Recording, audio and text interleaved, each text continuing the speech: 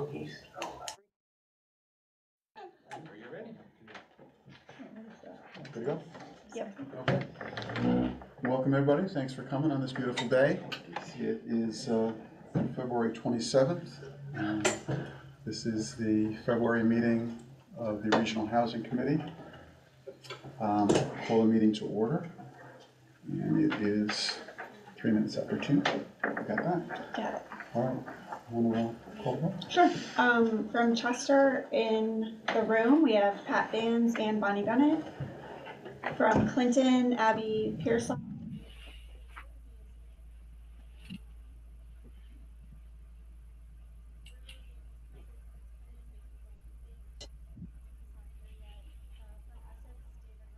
Is here with us.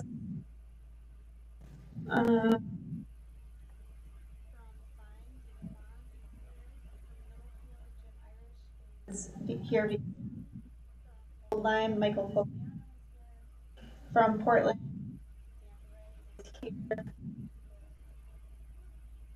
Sound is going in and out. Everyone. It's not picking me. Okay, how about now? Can you hear us now? No. Bear with us a second. We'll get it fixed. We can hear some words, just not all of them. And we do have a couple guests here today, so why don't we just go around and go ahead, Beth, you can introduce yourself. Sure. I'm Beth Sibilia. I'm the director of the Center for Housing Equity and Opportunity, Eastern Connecticut. Name again? Beth Sibilia. And it's the Center for Housing Equity and Opportunity, Eastern Connecticut. CHEO. Oh, and for everyone that's here, David R., maybe you can pass down the agendas and the handouts that are right there. Oh, sure, yeah. Thank you. I appreciate that. So all three of us have them here. Okay. Do you have one, Michael? The agenda? Yeah, I have it. Yeah. And Jeff DeWigo is here with us today. Hi, my name is Jeff DeWigo. I'm actually a candidate for the 33rd Senate District. I have many years of public housing experience, both on the environmental engineering side as well as dealing with HUD regulations, rent subsidies, the whole gamut. My recent claim to fame is the affordable housing building that was built for Aaron Stewart in New Britain at the entry to the busway to Hartford on Columbus Boulevard. Now they have somewhere to go. Thank you. Running against Norm? Yes. Okay. And then also in the room, me, Eliza Lopresti, and Marcos Gonzalez, RiverCog staff. And online we have Carol Jones, First Selectman of Deep River. Zoe Chatfield, if you want to say hi. It looks like you're from Tyche, probably representing most of our towns. Hi, yes, my name is Zoe. I'm here from Tyche Planning Policy Group, and yeah, I'm here also on behalf of Deep River and Chester. Great, thank you. And I see Carla Lindquist and Kara Capone. If either or both of you want to say hi and introduce yourselves, that would be great. Hi, Kara Capone with Mercy Housing and Shelter. And Carla is from Hope. I think everybody knows Carla. And I see Mark has joined us from Middletown and Eric from Westbrook. All right. And thanks, Kara and Carla, for continuing to join us. Okay, first up on the agenda is approval of the minutes from January 23rd. For discussion purposes, I'll look for a motion to approve. Motion. So, second. Any discussion? Corrections? Additions? Okay, hearing none, we can go to a vote. All in favor of approving the minutes from January 23rd, please signify by saying aye. Aye. Any opposed? Abstentions? Can you guys hear us, Megan? It's okay? Okay, thank you. Unanimous. Okay. That was a nice quick trip through the housekeeping portion, and we can move on to the highlight of our agenda today. We are very fortunate to have Beth Sibilia, who's the director of the Center for Housing Equity and Opportunity of Eastern Connecticut, with us. Just about a year old now, right, Beth? At the end of March, End of March? end of March. So So almost a year. Coming up on the first birthday. I'm gonna give just a really abbreviated introduction to Beth, because if I gave you her full resume, she wouldn't be able to make her 3 o'clock Zoom meeting that she has to make. But Beth has been very active in southeastern Connecticut for a number of years. She was 2-term mayor of the city of New London, 6 terms, 6 terms on the 6 city years council. on city council, City yeah. council. Yeah. Chaired the EDC, Economic Development, for more than 4 years. Liaison to Redevelopment Commission, Planning and Zoning Commission. Served on the New London Board of Ed. Did I get that right? Yeah. Numerous volunteer activities. I'm lifting from your bio on I'm guessing that. on the CHEO site. Suffice to say, Beth has a wealth of experience, and I miss the Waterford part of it too. So a year ago, just about a year ago, the center was established based on the Community Foundation of Southeastern Connecticut. And correct me if I get into this wrong, but and now I'm going from memory, which is it's a partnership of 7 not-for-profits in the southeastern Connecticut region. I can't rattle all of them off, but you might get to that when you talk about what you do. And subsequent to that, which happened, I believe, in February, if I remember correctly, Beth was appointed as its first and so far only director. And I'm not going to preview anything, but I know you could occupy a lot of time with all the activity that's been going on. And I'll just end the introduction with a personal note and say that I've had the privilege of being able to sit with Beth and just share ideas and hear her thoughts and be the beneficiary of her expertise. And I think we are all in for a very enlightening conversation with Beth today. I very much appreciate you being here, Beth. Thank you. Thank you, Michael. I feel myself blushing, which is hard for somebody that collects elected offices, right? I mean, when you were talking about that, other people knit, I tended to run for a municipal office. So was my hobby, and really where I found a lot of passion. So by training, I'm a lawyer. I practiced real estate and probate law in New London for the last 27 years. I was primarily a solo practitioner for many of those years, so small individual representation of regular folks. When they were buying, selling, facing foreclosure, needing to do workouts, some commercial loans, a lot of planning and zoning work.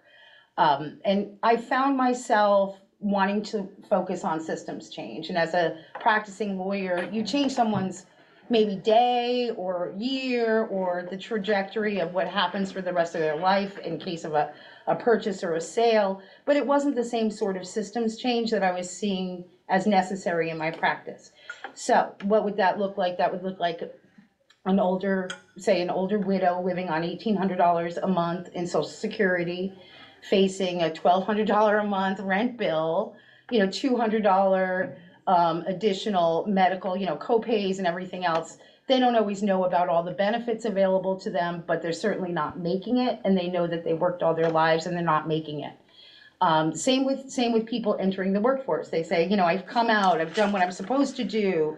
I've either been trained to get a job or I've gone on to school, and I can't find a home in the community where I grew up, where I want to live near my folks or my friends or my doctors. So I was seeing that repeatedly throughout my practice. And when this position came up, I will say this, Michael, the job description came up and it printed it out, and I let it sit on my desk for about 6 weeks. And I kept picking it up and putting it down and saying, wow, this is a huge challenge. I'm not sure that one person is up for the challenge. And what I didn't understand was that I had those 7 partners in the center. Eastern Connecticut is the 3rd center for housing opportunity in the state of Connecticut. The first one was in Fairfield County.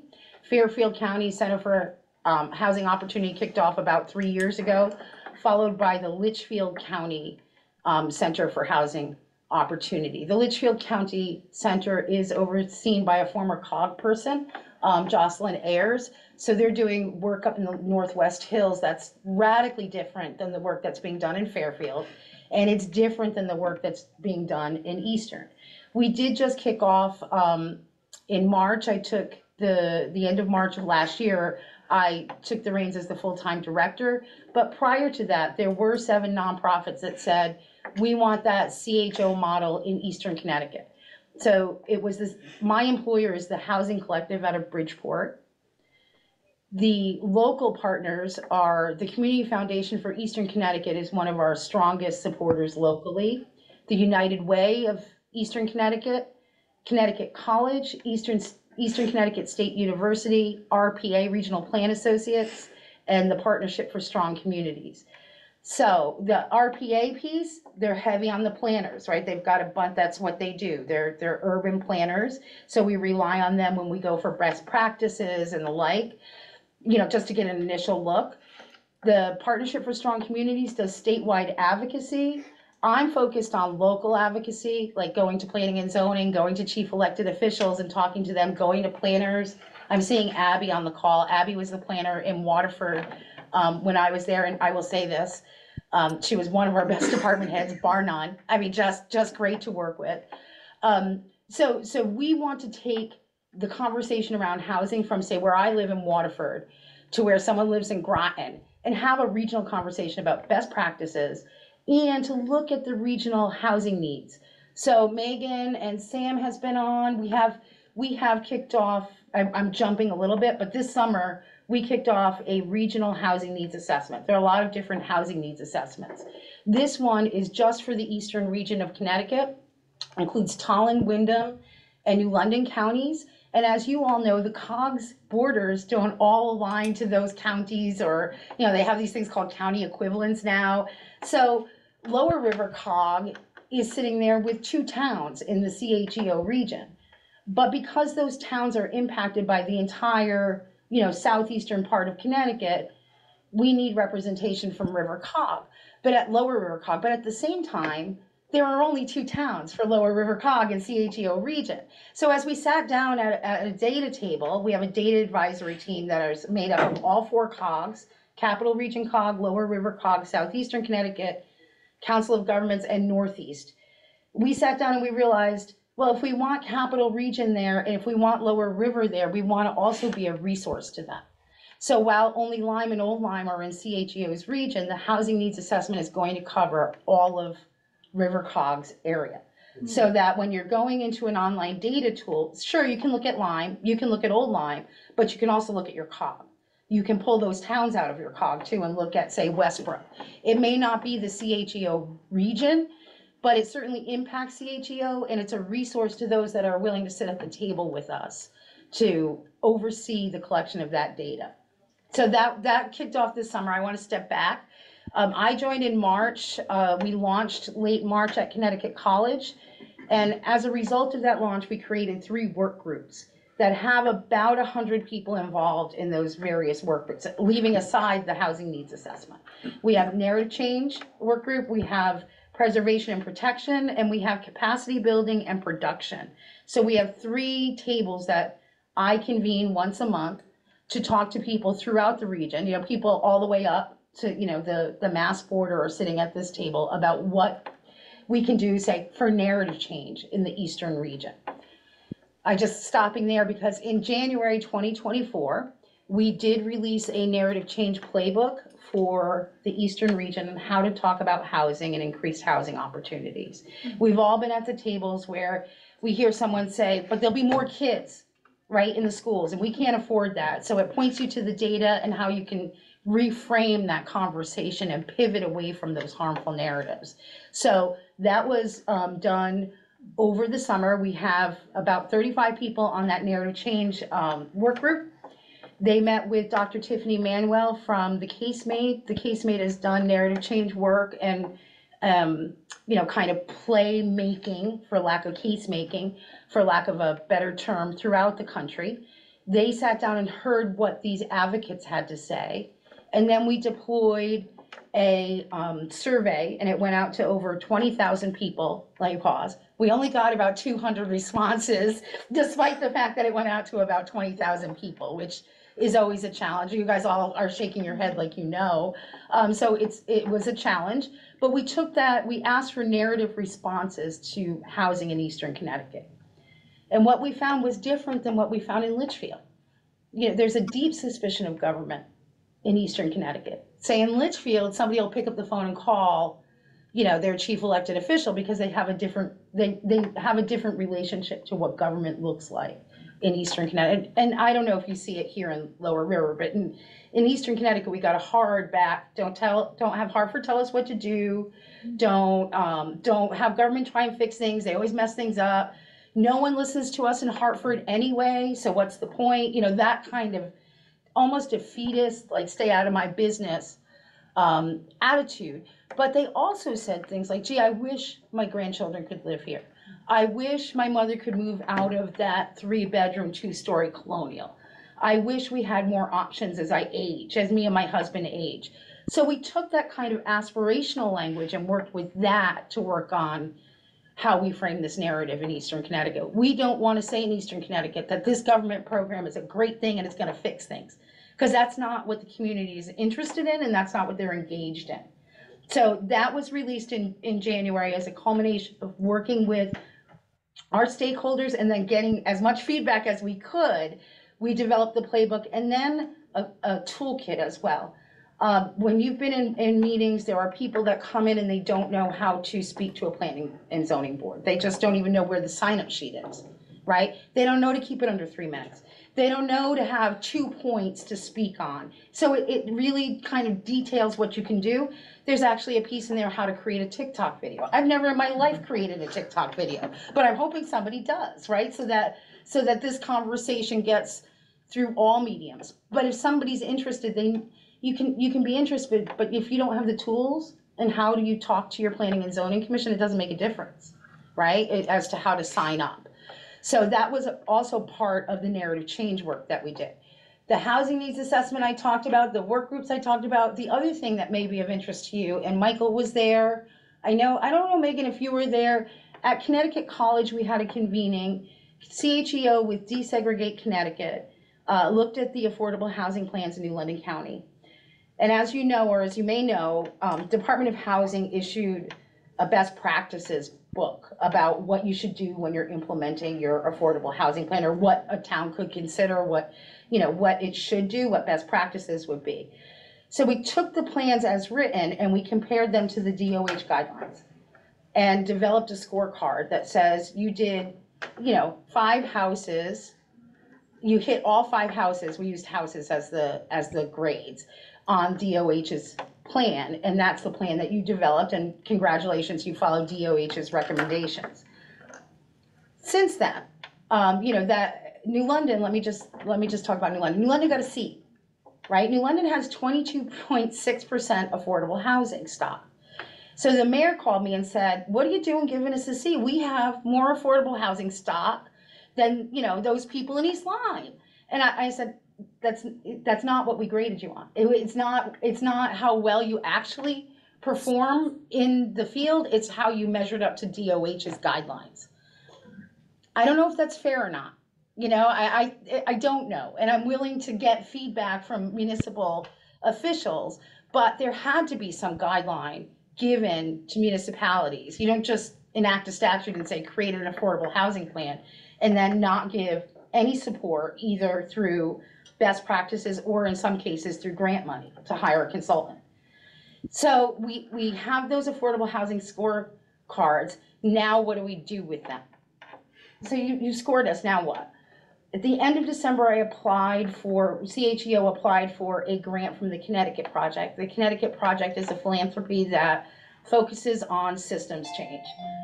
And we asked for a multi-year grant and were awarded a multi-year grant to help provide capacity and assistance to towns, COGs, planners, nonprofits, to get them moving on production of housing. We're hiring a regional planner.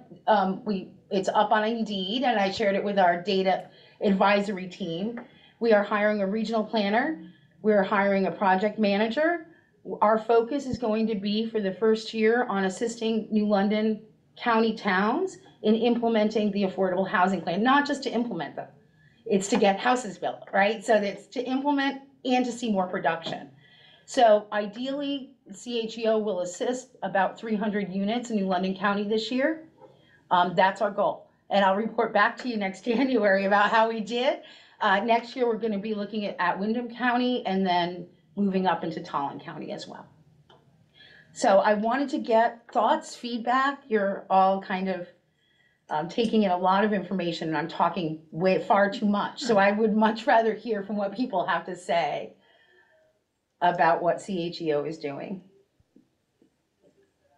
I'm just curious, I didn't see your scorecard. If New London got a C, I'm guessing most of the other towns got Fs. No, and it was the guidelines were like, did you deploy a survey of your residents? Some towns didn't, some towns did. I know Waterford did. Abby was the planner during our affordable housing plan. Yeah, you did. Well, we did it, Rivercog. Rivercog did it, so there are municipalities that chose not to, or that didn't really engage in the way that DOH said their municipal citizens should be engaged. So it's, you know, if you say it's not based off of what's happening on the ground, and I wanted to be clear about that, it's almost, and it's not an academic exercise, but it's an exercise to evaluate where you are to see where we can provide assistance. Not just to say, you have a C. It's, what can we do to help you implement what you say you want to implement? Was it process-based? Yes, So you're looking at the process to get this plan? that's correct. Yes, so- that DOH's process. Where can I find this? The affordable housing scorecards? Yes. You can find it on our website. Okay. Yes, yeah. So Center for Housing, CHEO. And our temporary website just went live, and I clicked through yesterday, and it literally went live yesterday. We're in the process of building out a new one, but that affordable housing plan scorecard you'll see it about the third of the way down. You'll see the narrative change playbook, you'll see the toolkit, and then you'll see that. I'm on it right now. Are you? Yeah, okay, good. And you can sign up and get on your distribution list. That's right. So. Was the scorecard only for the, does that include the Rivercog towns other than Lyme and Old Lyme? No. Okay. No, so CHEO's jurisdiction was originally 42 towns, which matches the 42 towns that Community Foundation of Eastern Connecticut serves in Eastern Connecticut. There were 10 towns left out in Tallinn County because they are served by the Hartford Community Foundation. And it didn't seem to make a lot of sense to us. So Community Foundation spoke and said, you can take that whole piece because it makes sense to keep it with the county. Again, the Community Foundation's geography doesn't match up with COGS, it doesn't match up with counties, it's just the towns that they serve. So there are 52 towns in those 3 counties. 22 towns are in New London County. So. Do you do anything on the legislative front, like trying to affect legislation? Is that part of your agenda as well? That is what our partner, the Partnership for Strong Communities, does a lot of. Okay, so you rely on one of that partner. Actually, they rely on us to tell them, if they say what's going on in Eastern Connecticut, I can give them Deb's name or Jim's name or Bob's name if they want to come up and testify. You know, I have more contact in the local community, but those voices need to be elevated by places like the partnership. It can't just be the lobbyists sitting up there saying, we need $8 million for additional voucher funds. It needs to be somebody actually impacted to move the needle. Okay. But yes, I did submit testimony last week to the Appropriations Committee in support of additional rapid rehousing and voucher expansion. So is your narrative there, your narrative guide? yes, Is on your website? yes. And I guess the third question was, you had your you talked about production, you talked about narrative, what's the? Preservation and protection's, I'll be honest, it's a little bit trickier. These are houses that are either deeded affordable or what people consider naturally affordable housing, naturally occurring affordable housing. So for instance, the larger 3 families or 2 families or, 1 to 4 families are the bulk of our affordable housing in the nation. And a lot of these 1 to 4 families are stressed because of lack of capital improvement and maintenance and making sure that, that the trim isn't falling off and hitting someone. So working with existing programs such as entitlement towns like New London that has certain pockets of revolving loan funds, that's what we've been looking at. But we really need to replicate it on a much larger scale. There are plenty of, older homes that are rentals and that are naturally occurring affordable housing that have people that don't have the ability to maintain them. So either a revolving loan of funds to assist, or like the new energy statutes that allow for landlords to put solar on so long as it benefits the tenants. Looking at things like that to increase the ability of that owner to maintain the property in good fashion. But it also means looking at things like possibly basement apartments, possibly attic apartment, all other things being equal. Where can you fit more housing in and do it in a way that complies with town regulations and most particularly the building codes and public health and safety codes?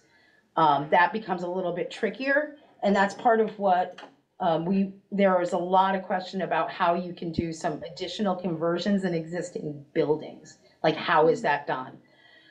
So putting together probably a toolkit and resources for doing that. Speaking of, Let's want to go to Yeah. the virtual segment of the meeting. yeah, I see. Go ahead, Megan. Thanks. Thank you, Beth, so much for joining us. And I just wanted to tell the committee first and foremost that on these coordination meetings that we've been having with CHEO, I've been singing all of your praises.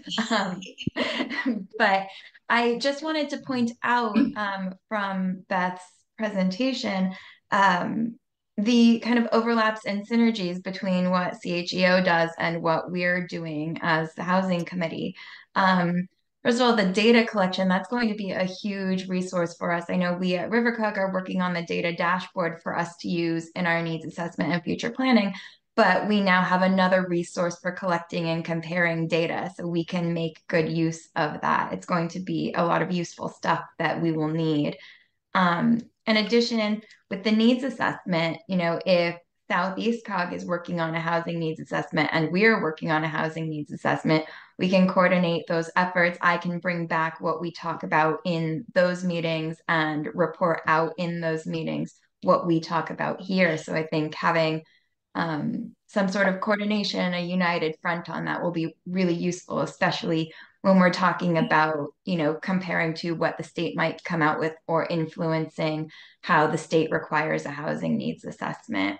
And then finally, toolkit's been mentioned a number of times. So I know I've mentioned to Beth about the toolkit that we've been working on. There might be opportunities there for us to kind of build some capacity or scale up what we're working on and use CHEO as a resource.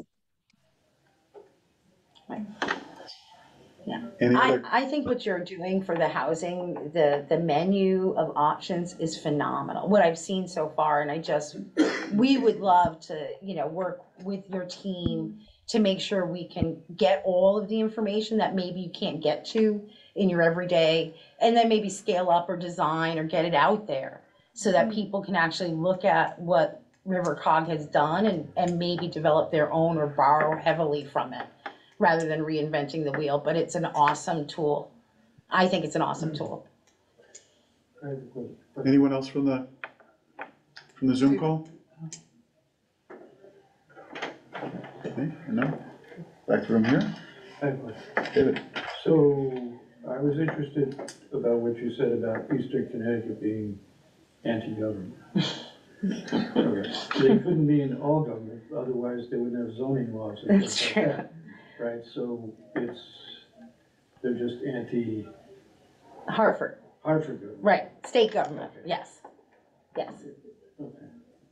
So okay, on a smaller scale, it's the Washington, it's North Dakota, Iowa mentality, Texas mentality out in our eastern. It is, but I was on a panel discussion with a chief elected official out of Fairfield County. And I was told, look, Eastern, and literally this was what was said, don't bite the hand that feeds you. And I thought, well, that's kind of interesting considering we're literally, you know, a stone's throw apart, to think that a couple of towns feed the entire state. You hear that enough, and this part of the state starts to think, I don't want to deal with people that think they feed me. We're not being fed by Fairfield County. We're Eastern Connecticut. We've got our own strengths, and that was my sense of it. So it's repeated often. It is repeated often that Fairfield County or Hartford, either one, drives what happens in the rest of the state. Well, they pass state laws, that's what they do in Hartford. Everybody from all of the towns gets to participate in that process. So Yes. it's kind of, I don't know, so in New London, you mentioned you had 22% affordable housing? 22.6%. Okay, Yeah. 22.6. Almost 23. Almost 27. So how did you achieve that, and what do you define as affordable? Affordable housing is exactly what most of us went through that own homes. When we go to a mortgage, the mortgage broker says, you cannot spend more than 30% of your income on your housing costs. It's the same analysis for affordable housing. It's housing that's affordable. Deeded affordable housing is different. New London is 22.6% affordable housing as counted by DECD for the 830G list. So that 830G is the statute that says if you don't have, right. So DECD maintains the list of the deeded affordable units, which would include everything from, in this area, it might be USDA loans, are deeded affordable. CHFA loans are deeded affordable. VA loans, Veterans Affairs loans, are deeded affordable. Government assisted projects, so vouchers that are attached to the tenants that provide assistance to, say, a complex. There are also complexes that receive government funding to be affordable. So DOH money or HUD money or CDBG money. And then there are state and federally owned housing projects. All of those exist in New London. So that's how they got there. New London is trying desperately to get that number down. And that's being done through the large creation of many units of market rate housing along downtown with the increase of EB hiring. So, downtown now on the corner of Bank and Howard Street, which was a redevelopment parcel when I was on redevelopment agency for 20 some odd years. Now a studio is $1,900, a studio. Which, so New London hears a lot from its citizens that they're being displaced. But at the same time, New London for a long time has seen a paucity of investment of market rate housing. So their numbers should equalize. The opposite issues. Opposite issues, that's right. They had too much. If you just say 30%, I always think of affordable housing as for people who generally can't afford housing, keep them off, the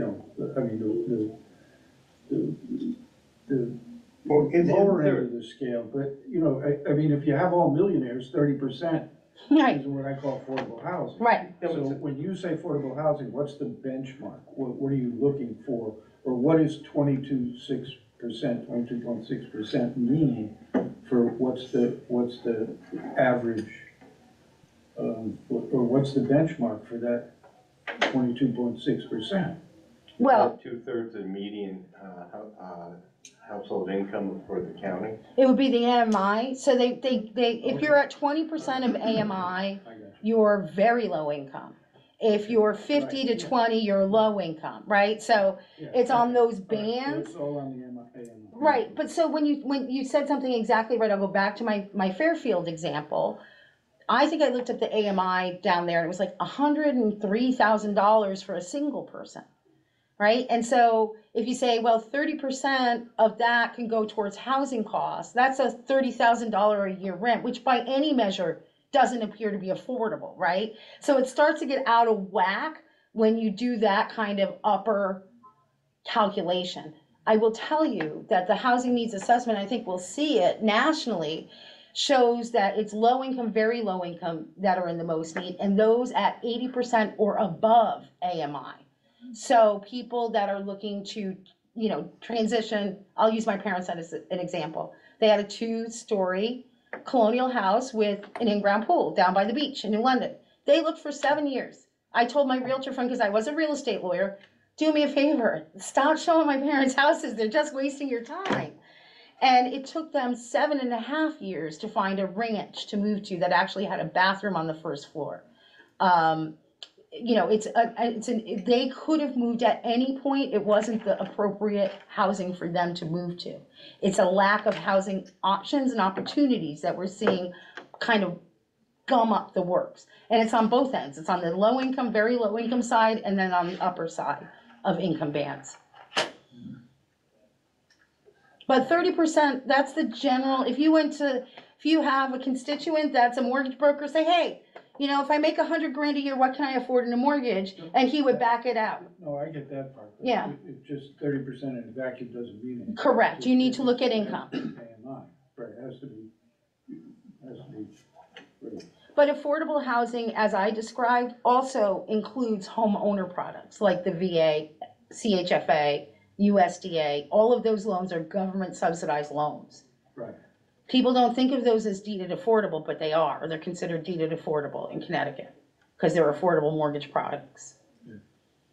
The land itself isn't deeded, but the mortgage has a recapture clause usually on the back about how much someone can earn when they sell their property. Beth, I have a question about the narrative change thing. Yes. We were just, I was talking with Pat and Bonnie just before this meeting about what we needed on local commissions and committees for affordable housing. And what I told them was, at least from my experience in Lyme, that I felt reasonably comfortable about the technical and the regulatory and even some of the financial aspects. And we do, not that we have it in hand, but we know where to start. And the thing that keeps me up at night that we have, what I have a blind spot for is the narrative change, is the education, the community outreach parts of it. So this toolkit is, I know, is going to be a valuable resource.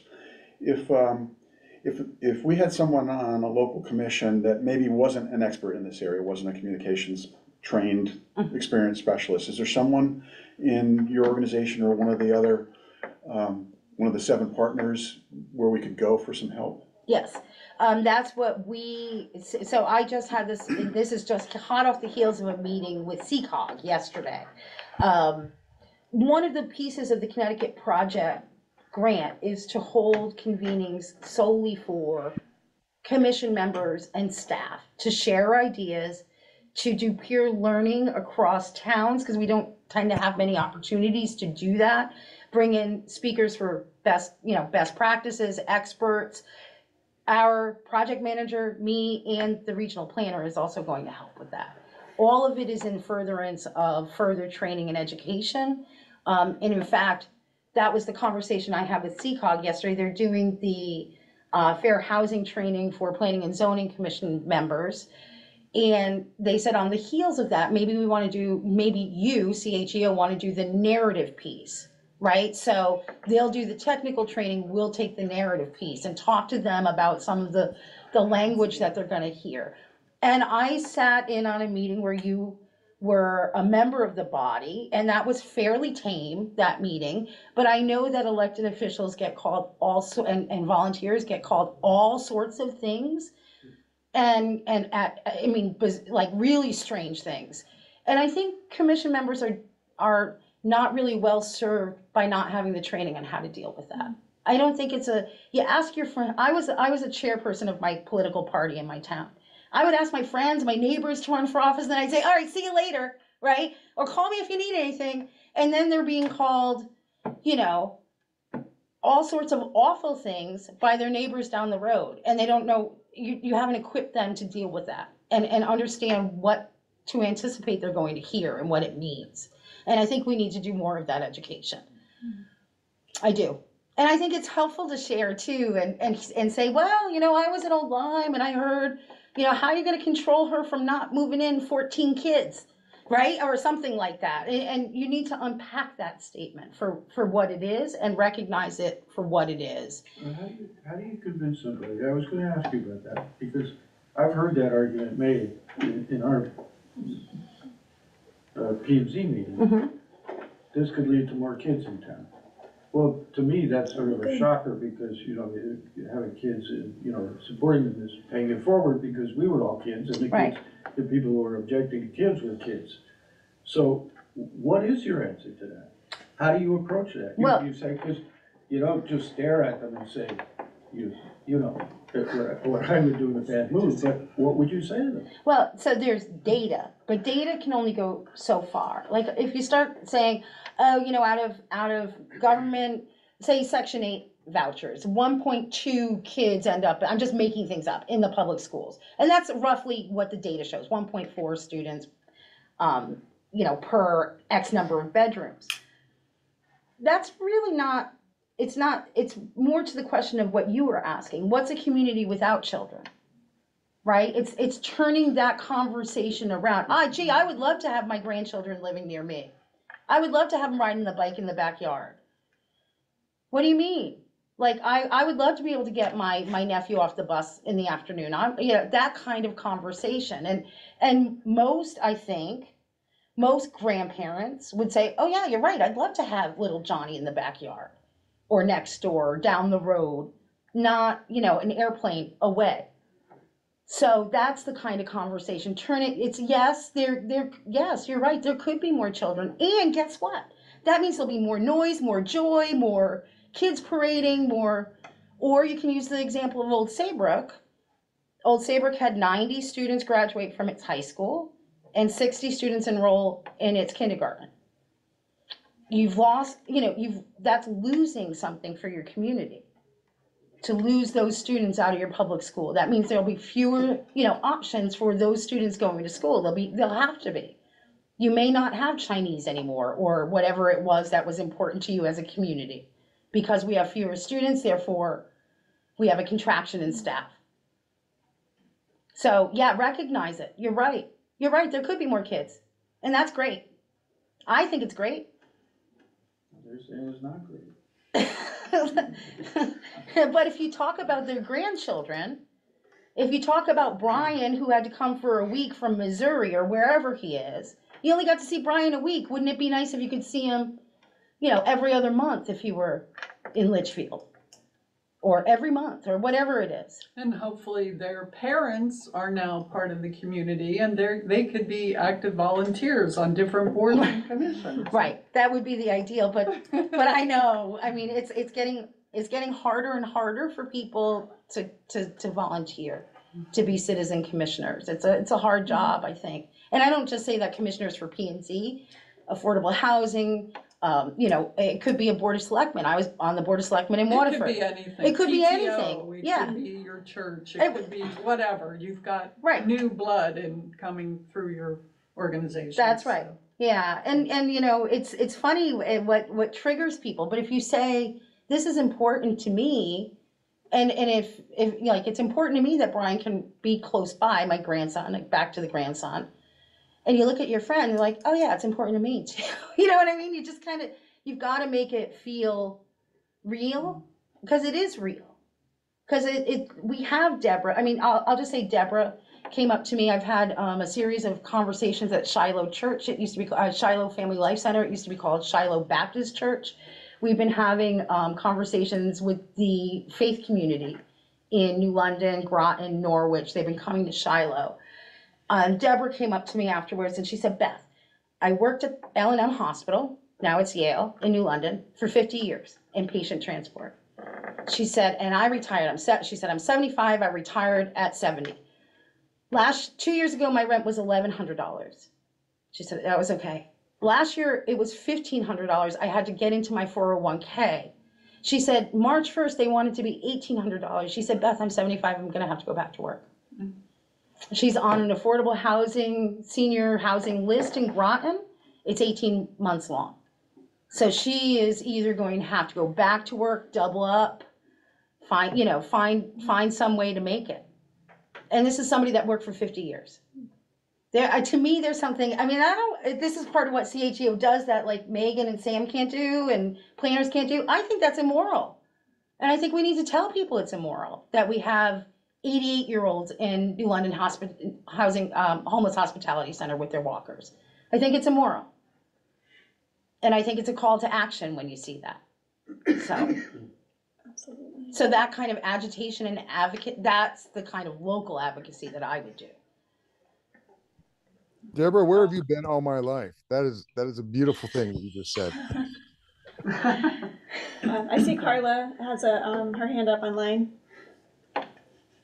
Yeah, I was just going to say, Beth, I love that that's sort of the approach that you've been taking, because I think that really does speak to people. And the one other thing I just mentioned for folks that are sort of curious about that particular question on kids in the school system is that exactly to your point, Beth, about Old Saybrook, when you have that declining school population, that's actually where you start to see the costs really go up with the educational cost share for capital improvements to schools. Because whether you have one kid in the school or 1,000, you still need to maintain the building standards. And Essex in particular is dealing with this right now at Region 4.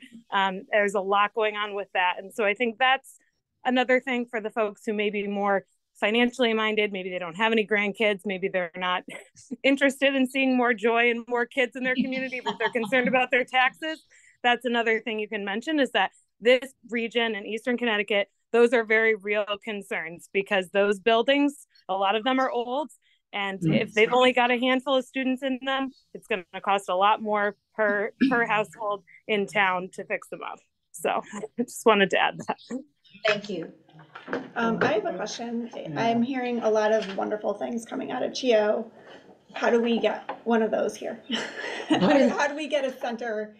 In Middlesex? Yes, but yeah, also, say Middlesex so we adjoin. Also everywhere. Like how do we get those pieces that your center provides into the other parts of the state that don't currently have it? Well, that's what we're trying to do through the CHO. So for instance, tomorrow there's a new segregation and housing report that came out in January. Fairfield Center for Housing Opportunity is having a conversation about that report to unpack it so that planners and teams can come in. It's a webinar and listen and see what the data is showing about is segregation in housing alleviating, is it abating somewhat in Connecticut? The answer is sorta, not really, not enough.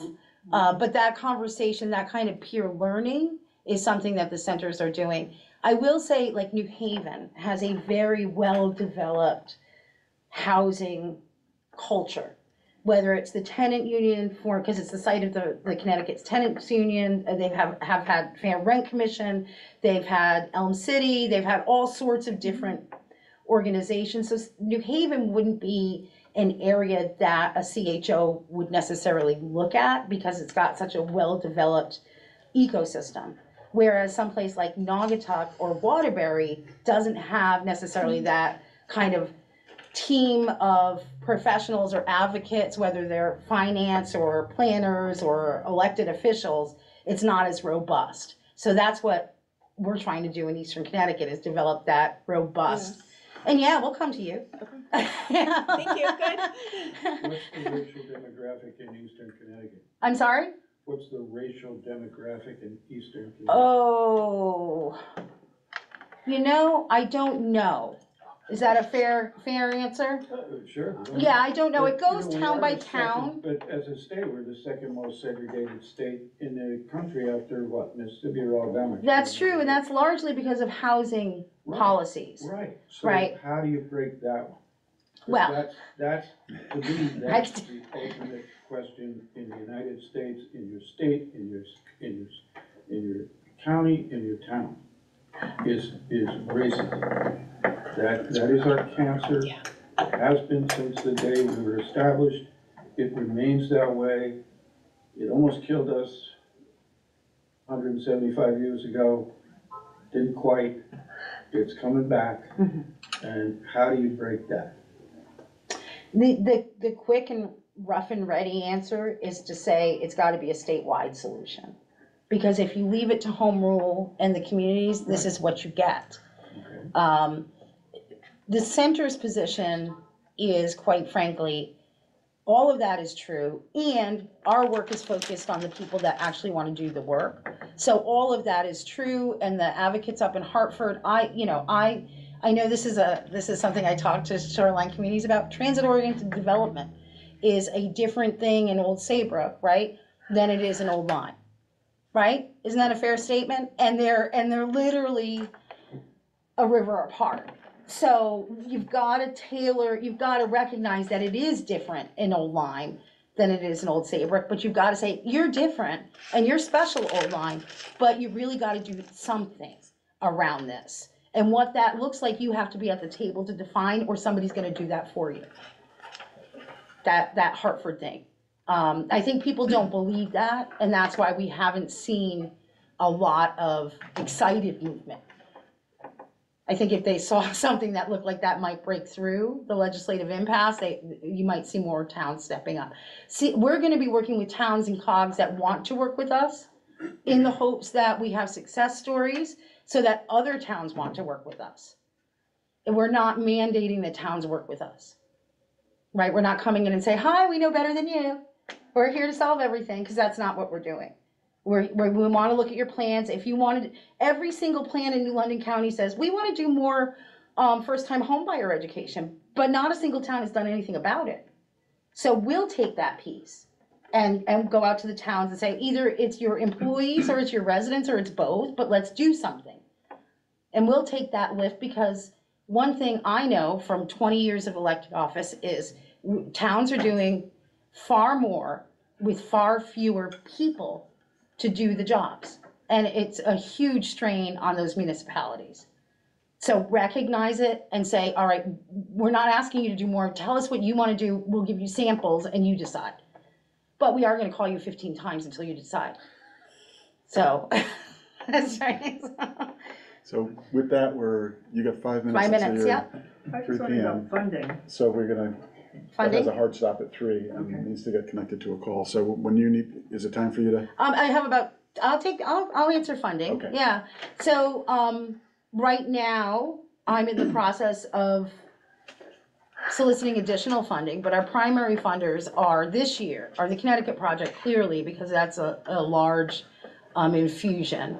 The Community Foundation, Centerville Bank, I'm gonna leave somebody out, Chelsea Groton Bank, Dime Bank, Berkshire Bank, United Way, all of the partners contribute, our RPA, the partnership, all contribute to the center.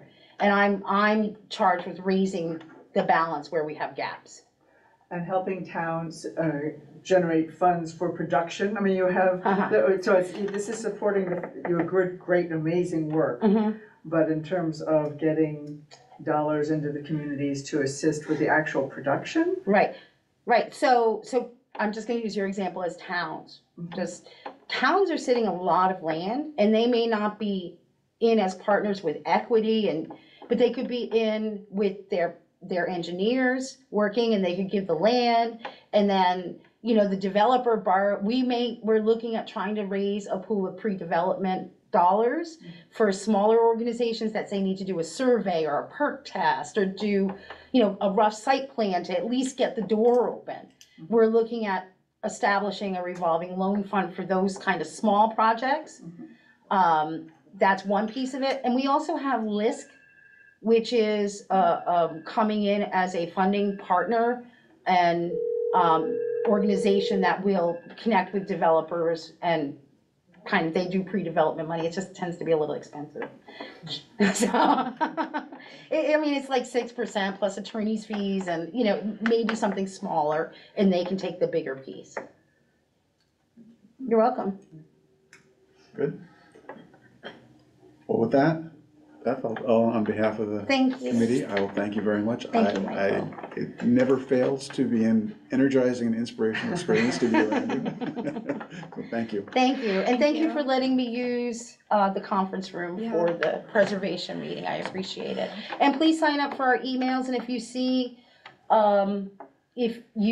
anything come up, you know, despite the fact that you may be in Westbrook, gee, my aunt lives in Westbrook, my son lives in Westbrook, you know, come to New London, come to Norwich, come up to Willimantic for these convenings, because it's an opportunity to hopefully spread the word even in communities that don't have a CHO.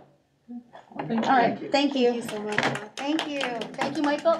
I'll email you about coffee. It's Ashland Farms, right? Yes, Old Sabre? That's coffee. Yes, the best. Well, thank you. Yes, I walked her back. Okay, Yes. so you might wanna, okay. All the way back. Yeah, thanks, Beth. Okay.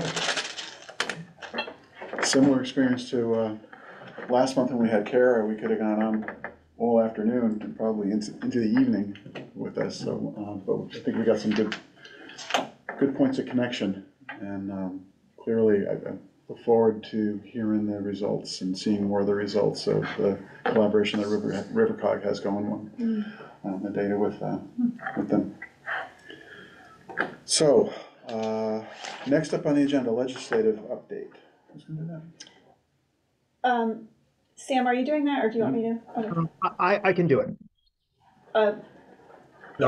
I know we're going over, so I'll do this very quickly. But there's a number of bills that we're tracking that are working their way through the General Assembly. Some have already had hearings, but all of them you can submit testimony on. It's not too late. And I'll quickly go over some bills of interest. First, the affordable housing bills that we're following is House Bill 5158. That's an act concerning the standardized valuation of affordable rental housing. I'll send this on to you. You don't have to write it all down. Okay. Sorry. You're all scrambling to write it down. Eliza heard all the pens clicking. And we'll include hyperlinks to the bill info pages.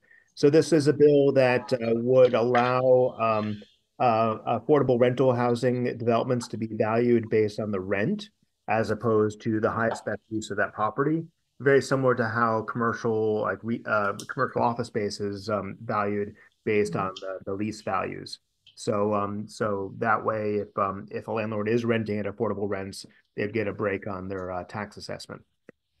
Let me go back to the bills. The next bill is House Bill 5167, and this is an act concerning property tax abatement for certain first-time homebuyers. So under this, if you get a CHFA mortgage, you could get up to a $500 tax abatement off your property tax. So that's of interest. Senate Bill 207, an act concerning housing authority jurisdiction. I think this is a bill that's very interesting and has a lot of potential. It would allow a housing authority in one municipality to operate in other municipalities.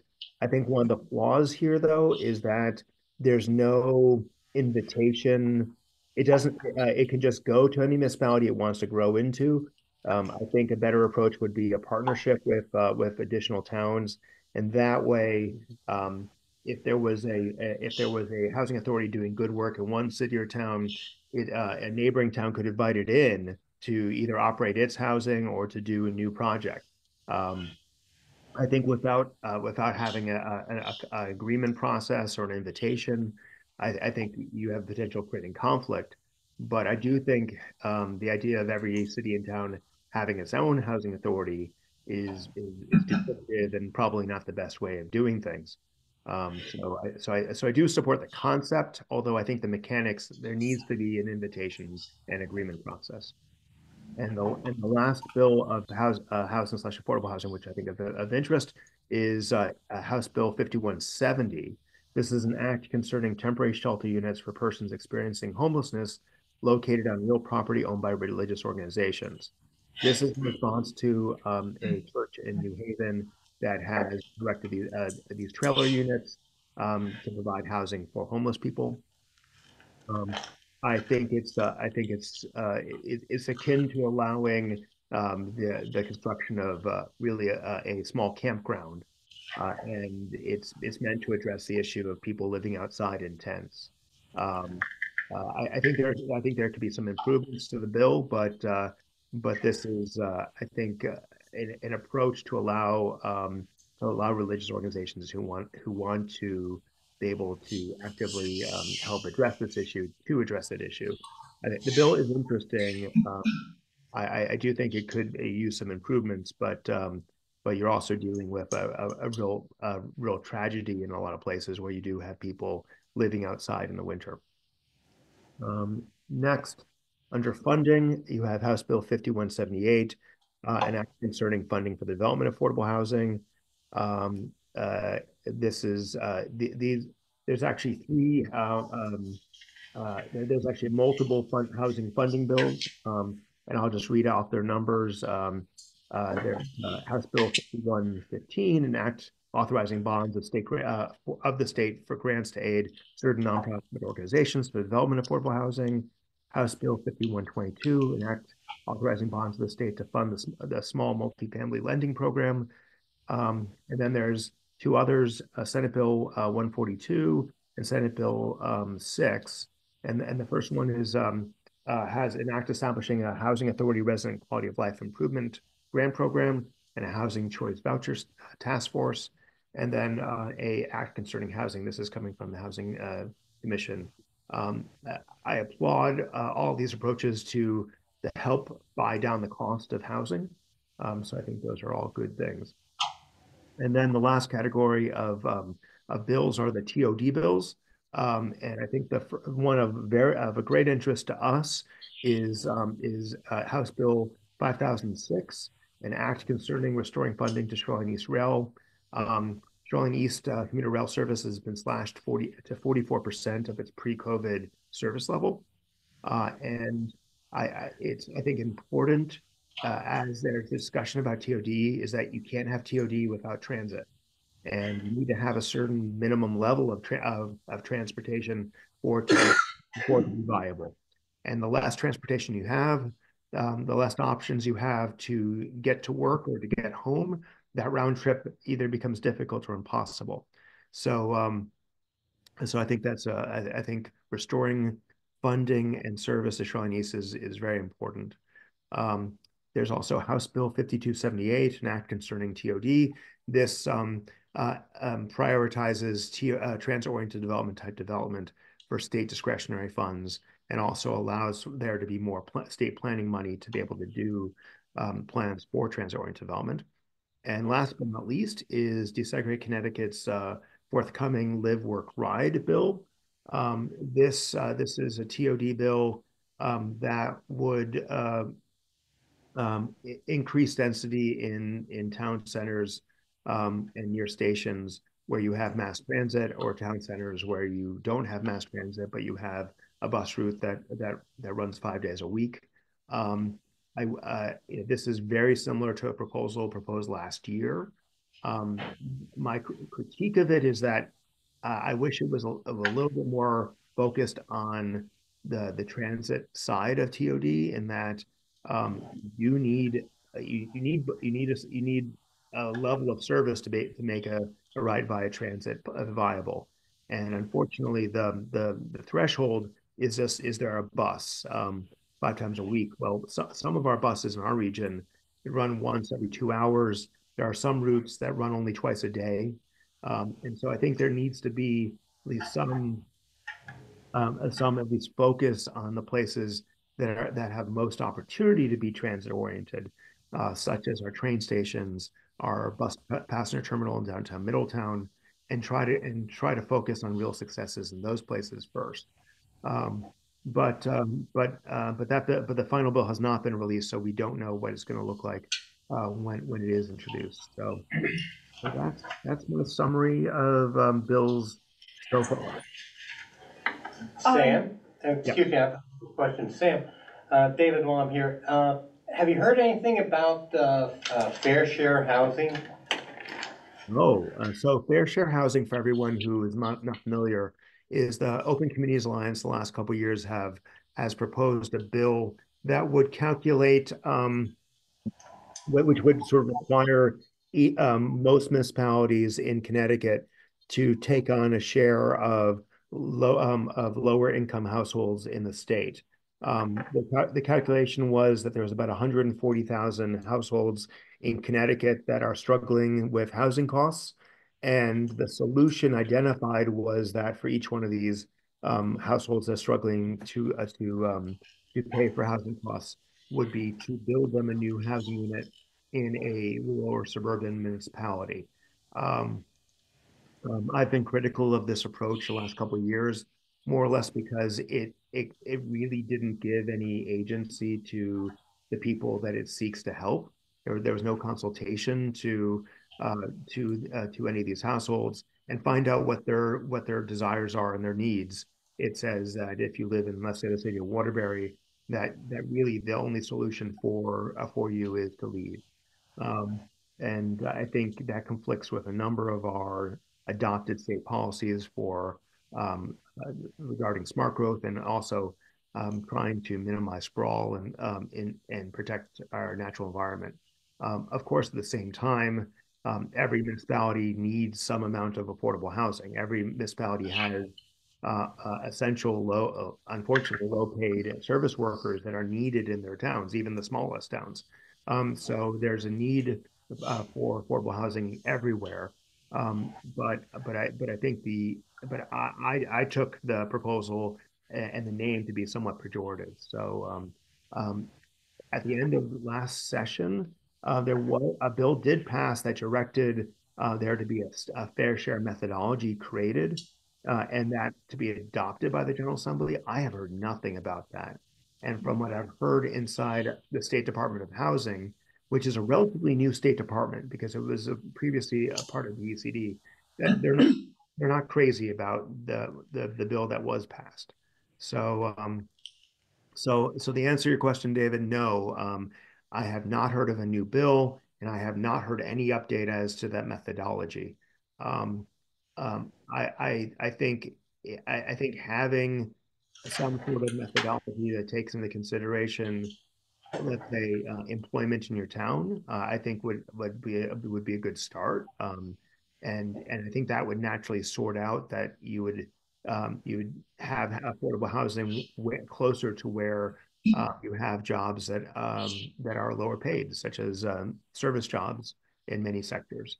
And then in places that are more rural, you would have a much lower threshold. I think if you were to create goals, I think that would be a much better way of doing it. But that's not that is not part of the consideration, at least in my understanding of the fair share methodology. So, Sam, has if I recall correctly, there was going to be an administrator hired to be at the center of this. Was that hire made? Do you know? That's a good question. So, the Office of Policy and Management, who's responsible for state planning, they're responsible for the state plan and conservation development.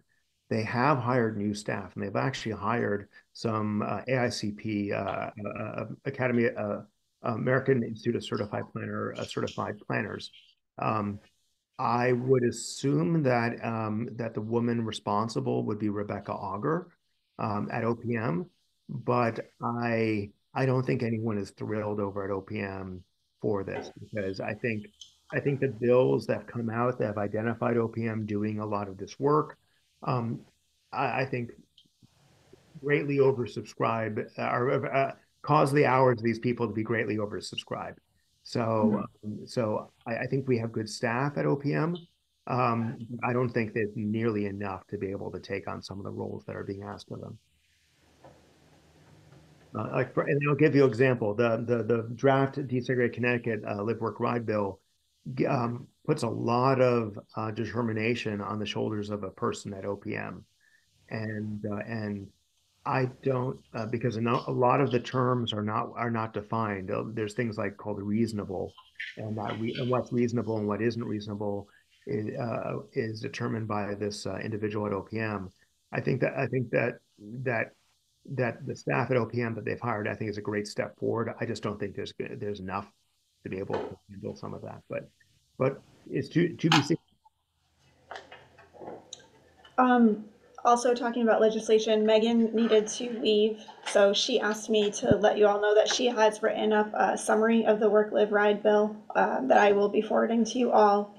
And we already know that Desegregate is bringing their bill text to Old Saybrook and East Haddam, so to their planning and zoning committees. So if you haven't heard from them, you may be shortly. Wait, who's bringing it? Desegregate. Desegregate. And all the bills Sam talked about, we have in a spreadsheet that I will send to you. And if anyone here wants like a short Zoom session or phone call with me about how to track bills or how to submit testimony, I'd be happy to do that. Just let me know. Office to the side.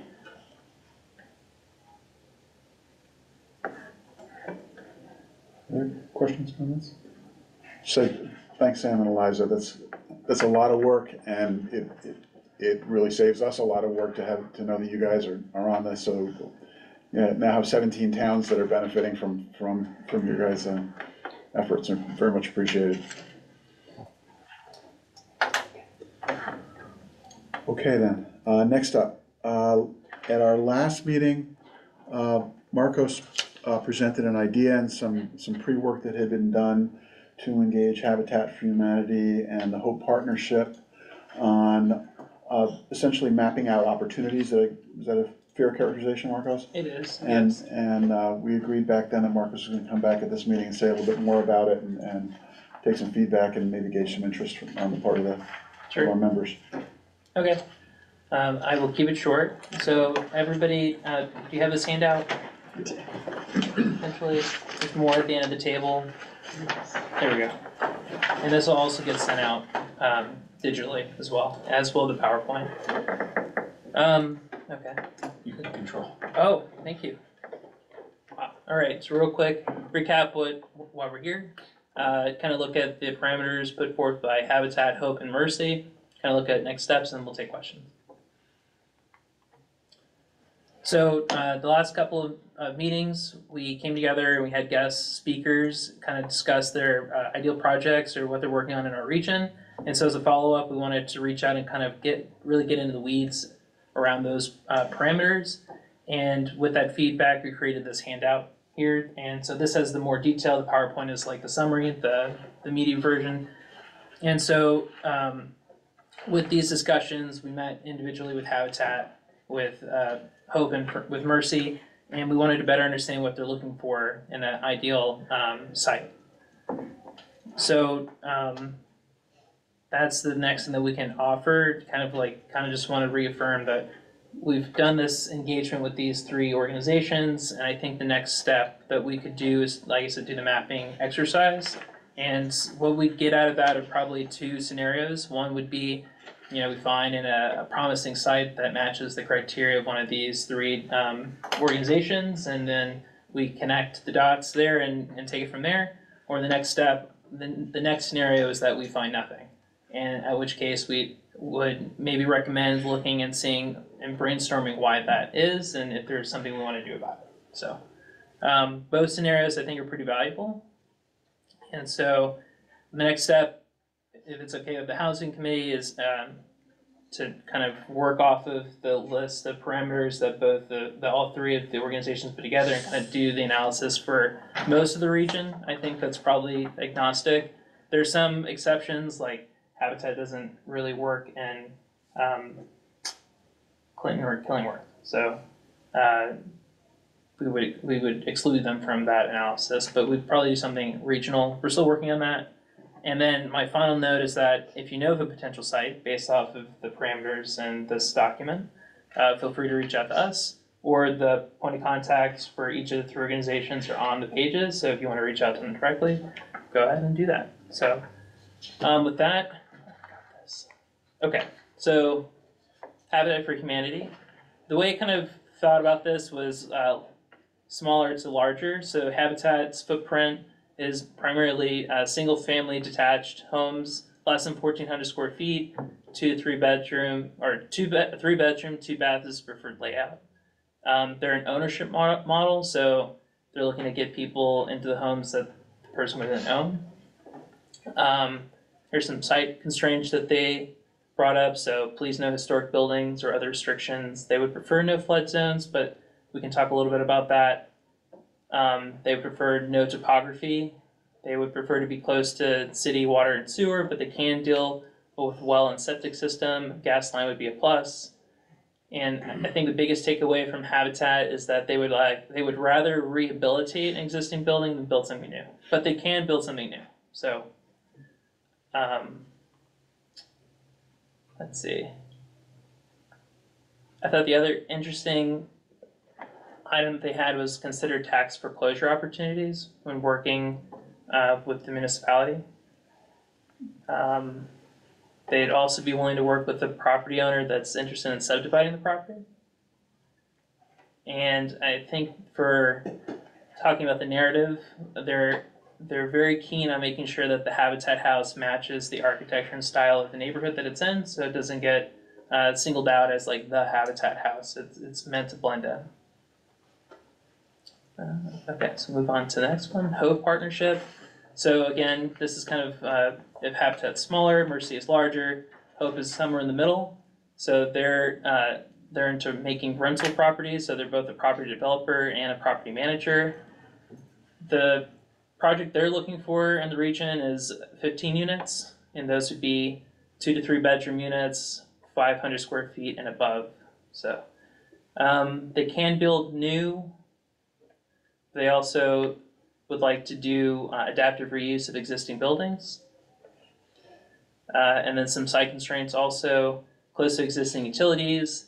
They'd like to be close to downtown so people can have walking access to local amenities. They prefer to stay away from brownfields, no flood zones. They would be willing to combine parcels to make a larger site to fit a bigger building footprint. They could do a mixed-use development, but we'd have to really talk about that. That would be difficult. But that was something that we kind of discussed during our interview. And then Mercy is more, of the three, they're larger in the sense that the projects that they put together are larger. So they're also making rental apartments. They're both a property developer and a property manager, and they're looking for a project size minimum 30 units. They're looking for a diversity of unit sizes, so 500 to 1,000 square feet, 1-bedroom studios, all the way up to 3-bedroom units. They are really big on being close to downtowns, being within walking distance of like village center amenities. And the idea there is to give the residents the opportunity to kind of age in place. And that kind of feeds in with the diversity of housing types, the different size apartments.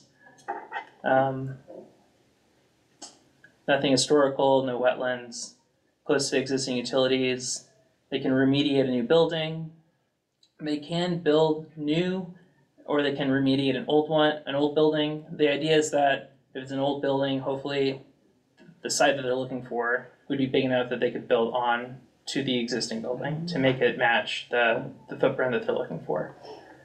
One of the standouts for here is that they also like to create other public uses with their developments, so reflection spaces, playgrounds, community spaces, public gardens.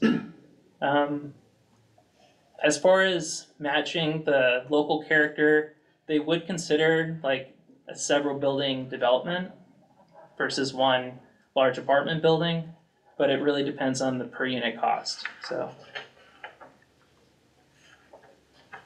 okay, so based off of those criteria, and there's more detail in the handout, more specifics. I just kind of did top level, but we're going to run a GIS analysis based on the parcels for the region. With a few exceptions, we're going to try to not waste any time. So, like I said, Habitat, they don't operate in Clinton, so we wouldn't do an analysis for Habitat in Clinton. We'd run the analysis for the criteria, see if there's a match, and then bring the results to you. That's the proposal. That's it. Would this be, you may not be familiar with this, but as part of Old Lime's A30J plan, we worked with SLC, what was the consultant? SLR. SLR consultants. And Kevin, you were involved in this, I think, to do a capacity analysis in Old Lyme that sounds really similar in that it was GIS based, looking at the wetlands, looking at the flood zones, looking at stuff that was already developed, and just trying to get some sense, looking at environmentally constrained areas, and there were a couple of levels of constraint, just to try and, I don't want to get too deep in this, but if you just look at the GIS of Old Lyme and the stuff that's residential zoned, and you look where the houses are, you would think, oh my God, there's plenty of space there. But you start to overlay these constraints, and it all went away. And that was before you actually go to the apparently open space or the apparently developable space and look at topography. Is it vertical? Is it a rock pile? And that was really useful for us. So if it's Kevin, you have a bridge here. Fairly similar to that, and then overlaying some of these additional criteria. Right. I don't know if in that one particularly, if we looked at infill, doing remediation of existing structures. I think we were mainly looking for vacant land. Yeah, we looked, the first cut was vacant. Right. And then, like, to your point, we did run into issues where it's like, it says it's vacant, but it's not. It's not really vacant, or, you had a question? Along your thought lines here, as things go away. Right. In a lot of municipalities, you have your aquifer protection zones, and it really narrows down the available land you can build on. Right. So that's where things disappear in a vast amount of land. Utilities is a big one, especially along the shoreline. Utilities aren't everywhere. And that wasn't in it. Right. Access wasn't in it. So there's a lot of factors, but we haven't done it for every town, so it's a way of expanding that. But just to have a preliminary run at that, it was hugely useful because it took a really big problem and it cut it down to us having to look at, it highlighted areas to look at what the next level of problem was going to be to develop it, whether that's access or utilities or topography. Another issue I want to bring up, because obviously I'm learning a lot of stuff. A lot of towns now have these sustainability plans and certifications in terms of land development. Have you folks looked at any of that in relation to available space for public housing? Say, I don't think we have really, well, yeah. like the plans of conservation and development, they kind of outline that. I mean, each one's unique, and a lot of the times they say, we want to include additional areas for housing or affordable housing, but that would be kind of part, for this mapping exercise, all we're kind of doing is going through the list of like what the feedback was from the organizations and kind of doing a GIS parcel analysis. And then, we would sanity check that when we brought that to the committee, so. So I'll stop talking about and let other people comment and question, but I'll just say that based on the experience in the A30J plan, we found that type of exercise to be really useful and save us a lot of time. Okay, that's the goal, is to make it useful, so. Questions? Hi, Jim. No. Anybody on the line? Okay. Marcos, now that you've thought about it more, I think I asked this last time, what would you need from a town that wanted to drill into this? If you wanted to, do you need any data from the towns to support this? Submit a property, that type of thing, is that what you're asking? Or at either a single property scale or a town-wide scale to just help develop the map. I'm gonna have to defer to Kevin, as I don't know what level we of data we didn't have to give you a lot to. No, most of it I will have. If there is, for whatever reason, something that the town has that I don't, or that the state doesn't have on offer of these criteria that we're looking for, because some of these are actually fairly specific compared to what we've done in the past. But no, but what Marcos had mentioned, if you look at this list and like something jumps off the page at you, like we've been looking at this property already in town, or maybe from like the perspective of if it's already town-owned land and it's something that's of it, like if you know a specific one that we're not just kind of trying to blanket the map, that would be great to just throw it our way, and then we can make sure that it meets the criteria for one, based on the data we have. But then also makes it a more, because no matter what we do, what the analysis ends up drilling down to is blotches on the map. And then you kind of go into those areas, and if Megan were still here, she would tell you that we spent a long time going parcel by parcel once you get down to that smallest subset. And then you still have to do some sort of ground truthing to make sure that it's not actually in a wetland, or that there's ledge, or whatever the limiting factor might be. Right. So. Would you need access to the land use departments in the towns? You were working with Dan on that, right? Yeah. No, Dan, you were in Lyme then. Yeah, I've got contacts for most of the towns to reach out if I'm missing a piece. Yeah. Okay. Any other questions? So what do you need from us? Patience. Patience, yeah. It's just a bigger project. It's 3 organizations, and then once we do like the mechanical process of like excluding wetlands and proximity to transit stations, then it's more of a qualitative, and that's kind of the sanity check where it's like, is Habitat interested in starting a project there? I don't know. Yeah. So we'd probably come to you guys with like the first cut. Right. And then start drilling it down even farther from there. But then it's not just me looking from on high at the map from the data, it's actually using your on the ground knowledge to make it so that the analysis we came up with actually makes sense. Makes sense, yeah. Irrespective of ownership?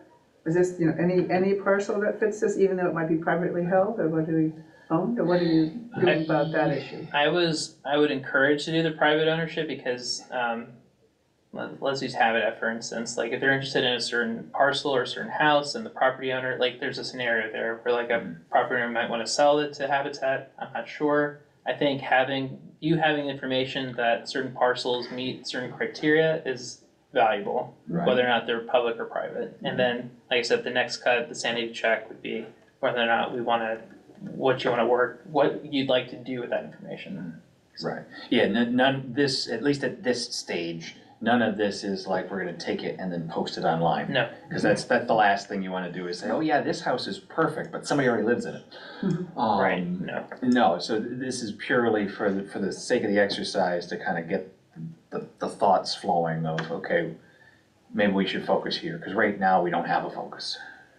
Do you screen for protected status of the land, like it's in conservation easements, that sort of thing? Yeah, any of the land trusts or any of that, so we're not taking any of that into consideration. Farmland, I think we had used in the past, though that's kind of a touchy subject, one way or the other. I feel like if it's one of those unique curveball questions, then we'd come back and talk about it and see what the appetite is for that. But right now, I think like the simple things like wetlands, proximity, topography, the make or break those things, those are like the red lines. Then I would say like I feel coming to you with that knowledge, and then we can take it the next step. But this effort's greatly appreciated. We simply just don't have the cycles in Deep River. And we want this. We brought back the talks from this meeting and some other resources. It's like, well, how do we put that together? So this is greatly appreciated. Thank you for putting that together. Do you plan to pilot this on a few towns or limited basis, or are you going to kind of go across all 17 and try to float the thing? I think we're still trying to figure that out because it's each one of them was fairly specific on their range of where they would be interested in working. So it's not a full region analysis for all 3. They've kind of got their little spheres where they're more interested in developing. They were a little open to expansion, but again, they're smaller. Not all of them, but at least the smaller ones, they don't have the range to maintain properties outside of a certain area. So. And that's kind of captured in, those nuances are captured in this document. The two communities you mentioned that don't do habitat, I'm just curious, why is that? That was one of my questions. I meant to follow up with her. They fall under a different habitat. Okay, thank you. They're with the New Haven habitat. They're with a different region. Yeah. All right. Middlesex also doesn't work in Lime or Lime because we're Eastern Connecticut. Okay. Right. Well, that would Same make it thing. easier. So. So one thought that came to mind is, I'm inferring that this is all based on public data. But I would be sensitive to the private property aspect of it and the way it was published, if people see their names out there, even though anybody can go to GIS and see it. I don't think there's general awareness of the level of detail of property ownership data that is public and that is accessible by the internet. So probably don't want this to be the way that people learn that. Right. I agree. I'm definitely sensitive to that as well. Yeah. Yep. I think also we're sensitive to the fact going on that we want this to be successful and we want it to be helpful for you. So yeah, if that is goes into the public in the wrong way or it gets off on the wrong foot, then that won't be helpful. So there's a communications aspect to that. Correct. That's not just the technical, I think you just want to be aware of. Right. And I think, and I said this at the last meeting, but the communication is like, here in the office, we're gonna work on it, we're not publicizing it. And any kind of the results that we get, we're gonna share with the committee, so.